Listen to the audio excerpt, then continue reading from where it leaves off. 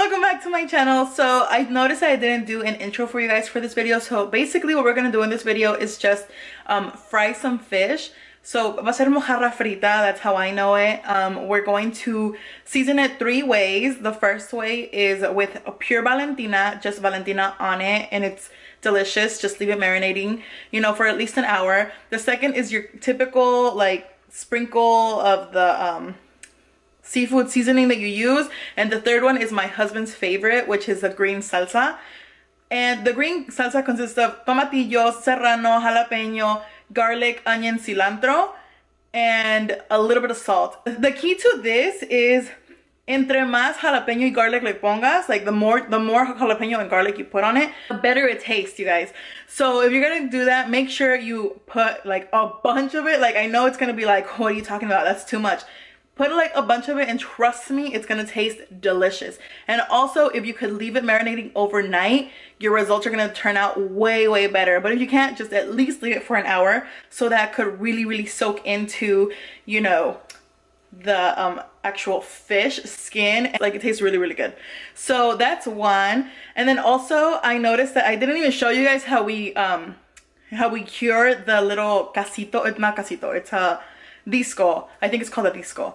I don't know, I know it as disco, comalito. Like there's just like a bunch of things that I know, a bunch of names I know, this like little, you know, aluminum thing. Okay guys, so basically what you're gonna want to do to your little disco before you use it, obviously this is not a metal thing, but just pretend it's the disco, okay? So you're gonna get some lime, you're gonna put some salt on it, so just like, you know, pour some salt like in a bowl or something and just like pat it in. And you're just gonna want to do this the whole, get your lime and just go directly around and around and around. Make sure you really get into like all the spots, because that is gonna make your food taste way better. I don't know if it's true or not, but we've been doing it for like ever and ever and ever, like in where I'm from, do it like that. And to this day we haven't had, you know, food taste like metal, so it's good, I guess. So yeah, just make sure if you're gonna use a disco or un caso or lo que sea, make sure you cure it before you actually use it.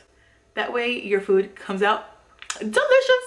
Another thing, do not expect me to look like this at the end of the video. It's a whole different day, and just that day I wanted to cook, and my husband's like, you're not gonna record? And I'm like, oh my gosh, yes, I should totally record this. So I recorded it, but I look like a train wreck. Like I look disgusting at the end, just letting you guys know. Be prepared for that. Number 3 also is I'm gonna show you guys where we get our fish from out here in Sacramento. Didn't know by now, I do live in Sacramento. I'm originally from the LA area down in San Fernando. That's my turf, like that's the valley, San Fernando Valley. That's where I'm from originally, but I live out in Sacramento now, so the spots out here are kind of different, but I mean, you have to adapt to what you have around, and this is like the best place that I found fresh fish to do this kind of dish. Don't forget to subscribe and click that little bell notification so you could be notified every time I upload a video, because I like to, you know, throw a little surprise videos here and there. So you guys, without any further ado, let's get on to today's recipe. This is where we go. It's on Footridge and Stockton Boulevard. We're back. We just got 5 fishes.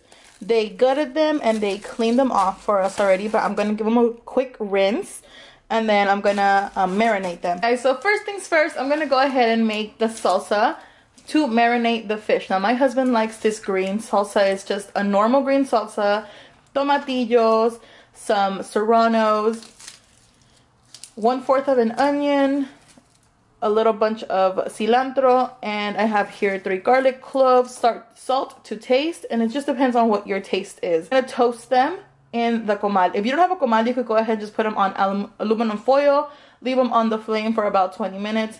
On there, and then the serrano, just make sure, just move them around. Just cook them, make sure it's nice and toasted. You want something like this. You see they're starting to change color. I'm gonna go ahead and put them in my blender. A little bit of salt. Add your cilantro, and I added the juice of 1 lime.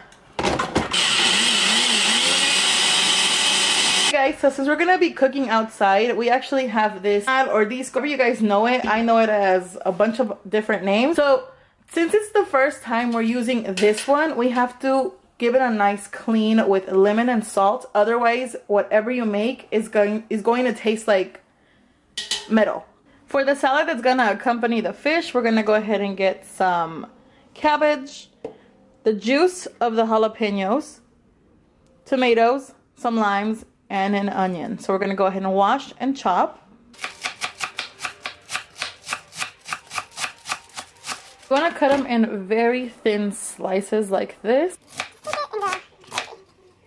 Also go ahead and chop your tomato the way you want it. I actually had them a little bigger and I didn't think they were that cute. Now we're gonna take our limes. I have about 5 limes and we're gonna take all of them. This is to taste, you guys. Like, it depends on how you want it, how sour, how salty. I just put 5 limes in there.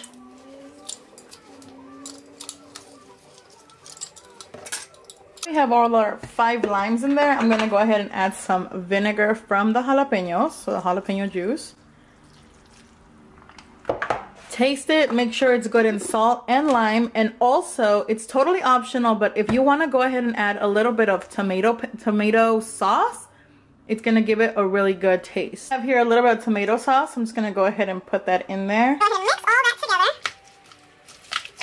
together. Okay guys, so this is how we're gonna do first.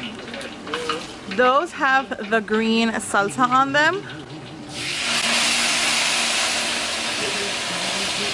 We put some onion inside, and ahí están los pescados in the green sauce. And he's just putting them in there.